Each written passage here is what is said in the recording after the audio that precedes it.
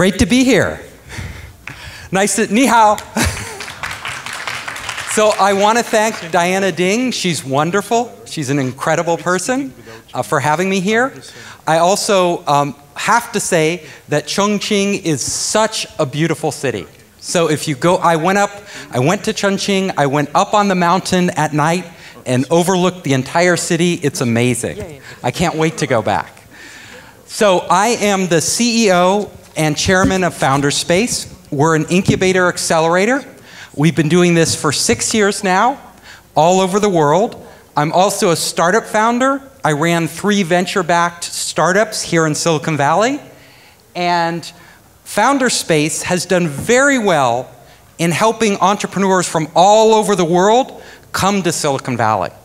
That has been our specialty. Forbes ranked us the #1 accelerator for overseas startups coming to Silicon Valley. Inc. magazine put us in the top 10. Entrepreneur magazine also ranked us #1. Around the world now, we have over 50 partners in 22 countries. And so last year, I spent 70% of my time traveling. Luckily, I like it.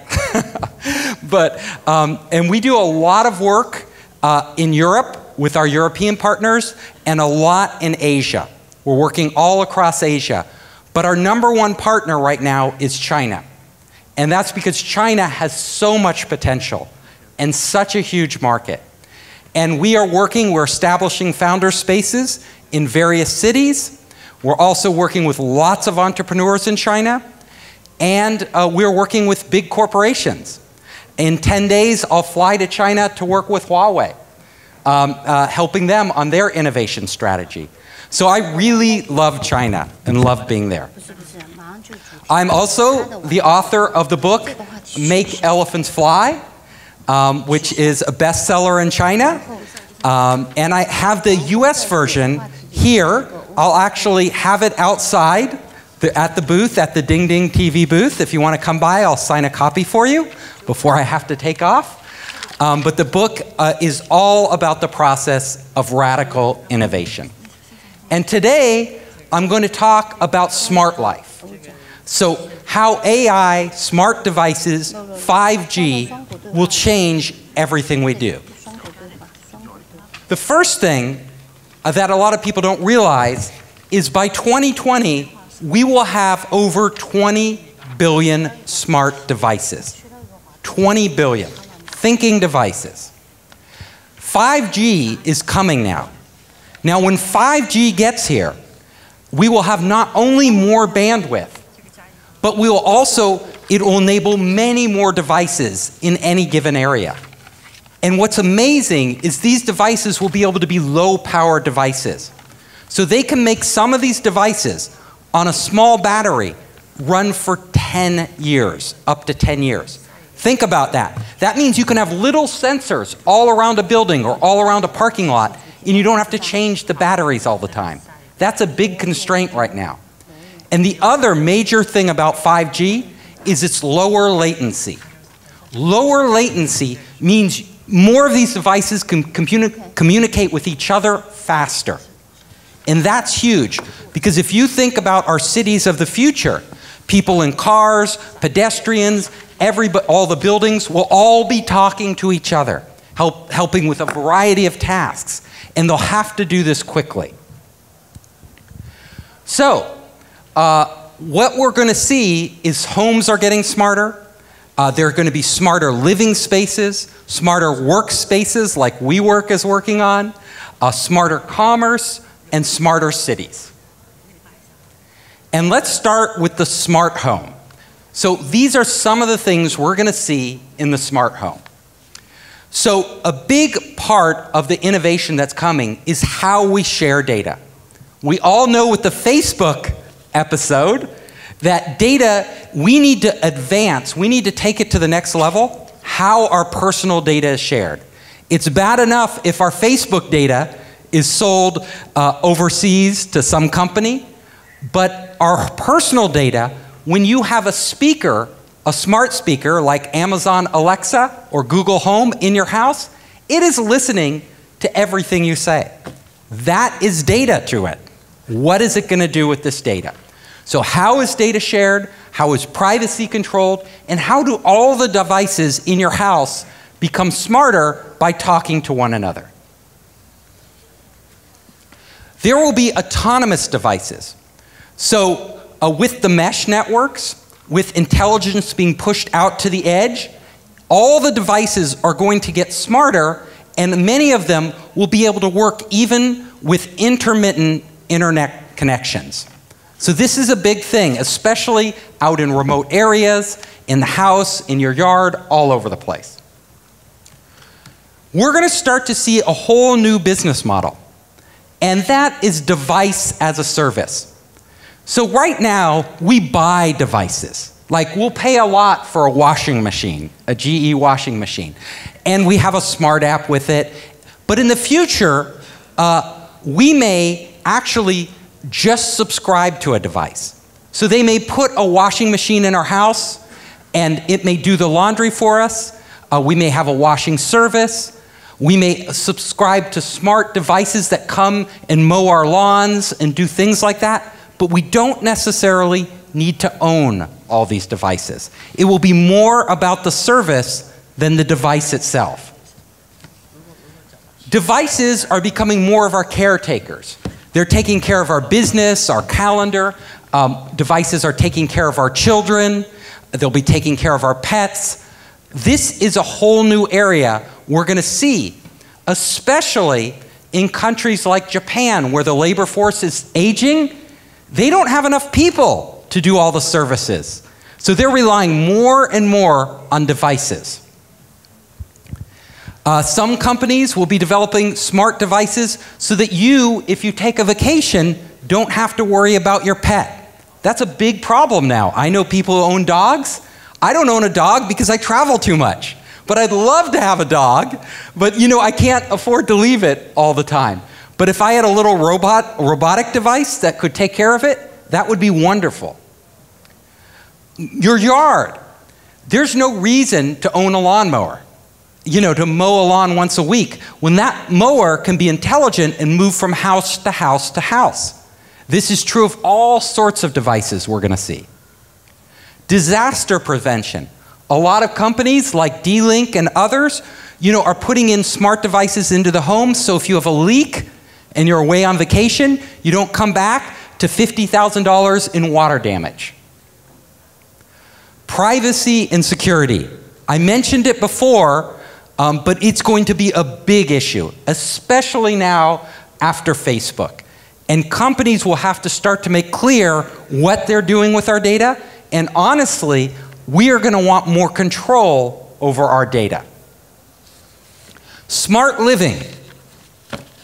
So, if we look at our brains right now, our minds are our operating system, right? So everything we learn programs the hardware, which is, you know, the cells we have in our brain, for us to think and interact with the world. Well, what we're seeing, we're on the cusp of right now, outsourcing parts of our brain. We already outsource a lot of functions that we used to have to worry about to our phone, right? Which is connected to the cloud. You know, our scheduling, you know, our mail, all these different things are being outsourced on our devices. In the future, we're going to see IoT devices taking more and more work. Like right now, you don't have to memorize a lot of things, because in 2 seconds, you can actually get them on your phone. But we're going to have devices coming in that will actually be able to interface directly with our minds, where we'll actually be able to pull up that information as quickly as we think it. So these are going to come in the form of AI agents, intelligent agents that we send out there to do work for us. They will be building relationships. They could be finding us a date. They could be finding us a business partner. They will be planning for us what we do in our work and on vacation. They will help with memory. So things that we want to remember, we could flag, like somebody's name, and our goals. They will be guiding us towards achieving our life goals. So let's talk about one example, health. Health isn't just exercising. Health is a complete, there's a 360-degree health. It includes your diet, your mood, your stress levels, your environment. Is the air quality good? Medicine, what drugs are you taking? Because they will interact with your food and other drugs and with what you do, as well as your sleep patterns. So we are going to have intelligent agents that will actually manage all these things and tell us. So when we go to do our workout, instead of just doing this whatever workout we feel like, the intelligent agent will say, if you want to maximize your goal of increasing your stamina and certain muscles or losing weight, this is the workout you should do today. And we know exactly what you ate. We know your stress level. If you didn't sleep well, the agent will say, have a lighter workout. If you slept really well and have energy, it will push you harder. So the intelligent agent will make actually doing your exercise, your physical exercise, customized just to you and just to your experience that you've had in the past 24 hours. Your safety. We will have intelligent agents watching out for us. When we cross the road and you're on a phone and a car's coming, in a 5G world, it will know the car's coming, it will know you, and it will be able to stop the car or warn you. It can tell you if you go into a high crime neighborhood, exactly what the danger is and where to go. It can help with all sorts of accidents if you're on a construction site or another hazardous area. Smart work. So how is work going to get smarter? So we will have these intelligence agents managing our schedule. I don't know about you, but I'm terrible at managing my schedule. So right now I have to outsource that to a human being. But in the future, if an agent could plan everything out of my day and it knew where all the people I needed to meet, where they were, what their schedule was, and could just schedule it and prioritize it in the way it knows I want it prioritized to achieve the goal I want to achieve, that would be great. And that is coming right now. Writing and speaking. This is happening. You know, we're getting better at voice recognition. Our devices can talk to us. Soon, we will actually be outsourcing us. Because imagine a smart device that can not only speak for you, but speaks in your voice. You know, the device emulates your voice. So it sounds just like you. It could call up and it could be indistinguishable from your voice. So it could call up business partners and actually leave messages for them. It could call up and actually potentially negotiate a deal or tell somebody, an employee, what to do. We will, as a manager, when you are managing bigger and bigger operations around the world, if I could clone myself and have a device that could take care of a lot of these interactions for me, that would be amazing. Trust rating. When you meet somebody in business or even personally, how do you know if you can trust them? Our devices will be gathering so much data on people that they will actually be able to tell us based on the person's, do they have a criminal record? How were their past business dealings? It'll be able to give us insights into people we just met. It can work with vendors when you're selling to people. It can work if you're going on a date and you don't know if you can trust the person. It could work if you're reading the news. Can you trust the news? We've all heard about fake news. It would be nice to have an app that actually told us if the article we're reading is legitimate, if the facts are correct. Strategic advice. As we're planning out business strategy, the AIs and the smart devices and agents will actually be able to better and better advise us on what decisions we should make, because they have access to so much more data than we would have about the market, about our competitors, about all of these things. We're going to be seeing that in the future. Career decisions. You don't know, should I quit this job? Is there a better job out for me? What is the right timing? These are hard decisions to make in life. Well, I will tell you, as AI develops, it'll become better and better at informing us. now is not the right time for you to quit because it knows so much. You should wait. The market is soft for your position. You will have better offers in 6 months. And in the meantime, you may get the promotion you don't think you're going to get. Your next boss could be a smart agent. It might not look like this robot. It might just be in the cloud. Because an actual computer can manage people potentially much better than we can. We all know that human beings are not that good at managing each other. I mean, how many of us, we only have a limited time. We get impatient. We get angry, But a device, an agent, could be calm all the time. It could be helpful. Like, I can't help every one of my employees when they have a problem.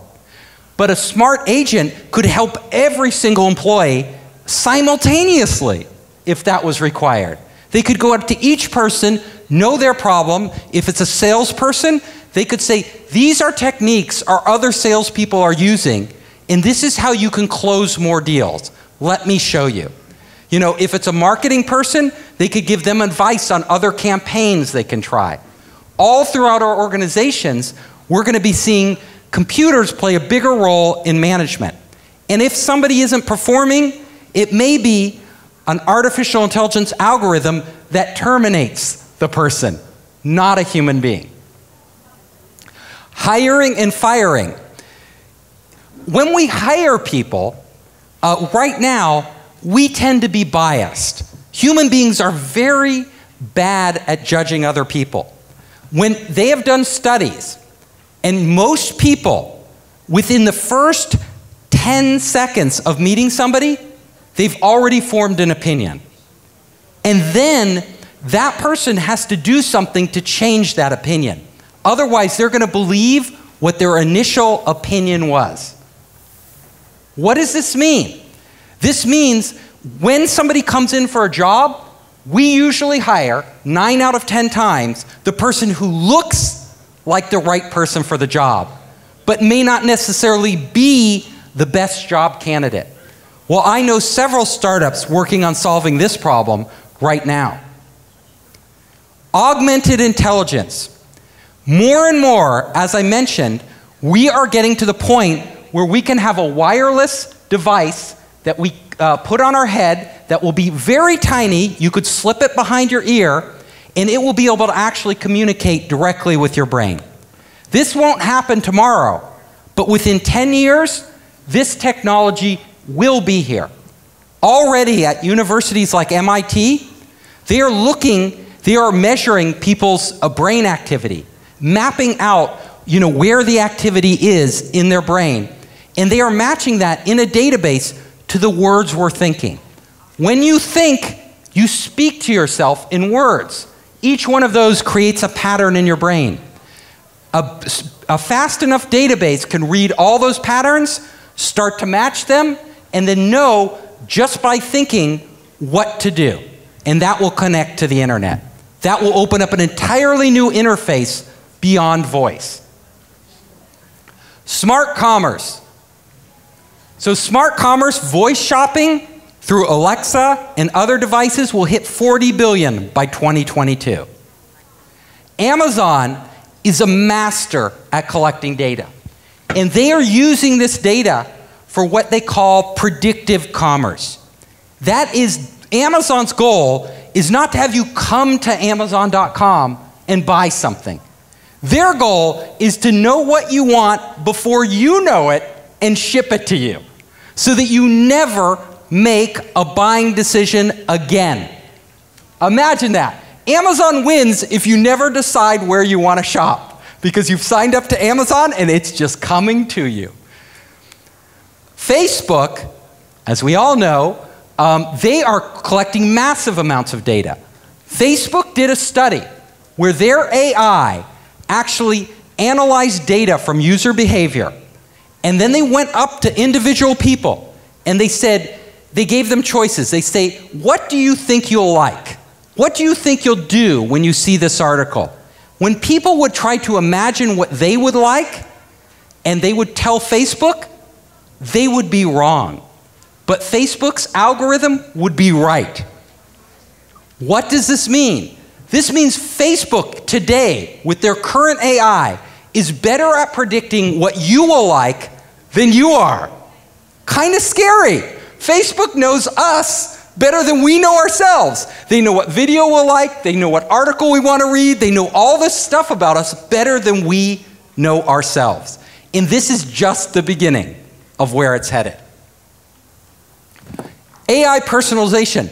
This data, more and more in commerce, will be used to personalize services. Every service out there is going to get personal because they're going to know so much about you.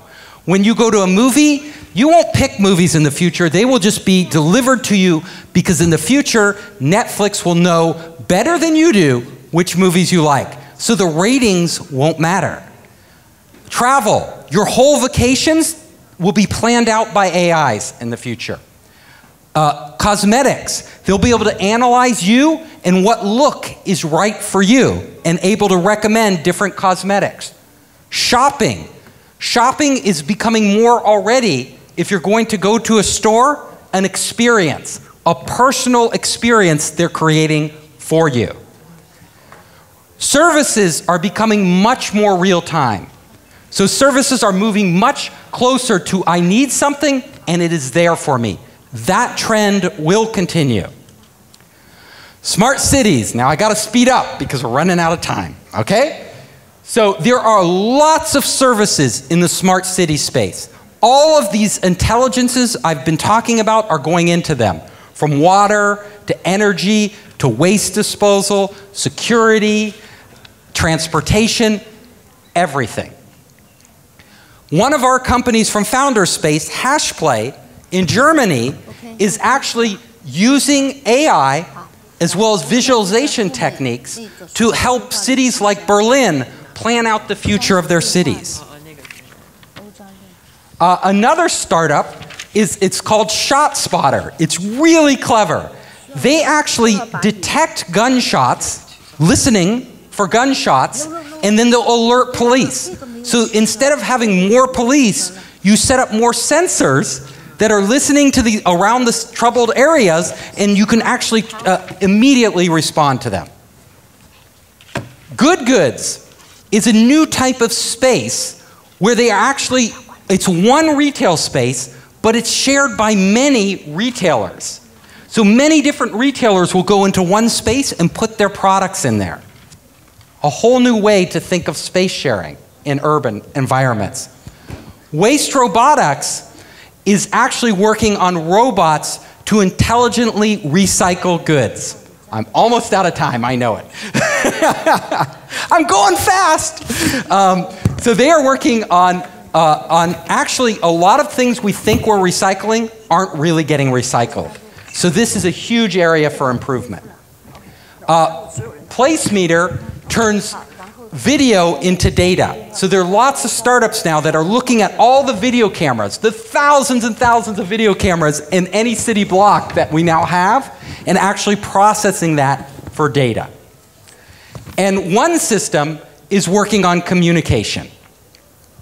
So to wrap it up, what we're going to see is not one giant AI. There will be big AI platforms run by Alibaba, Amazon, Microsoft, Google. These will be platforms, but on those platforms, there will be millions of AI algorithms that are designed by startups, tailored to all the different parts of our life, our work, business, everything. Thank you. So if you want to reach me, my email is captain@founderspace.com. I'll also be outside with my book if you want to get a copy, or you just want to have a picture or talk. Thank you so much. Thank you.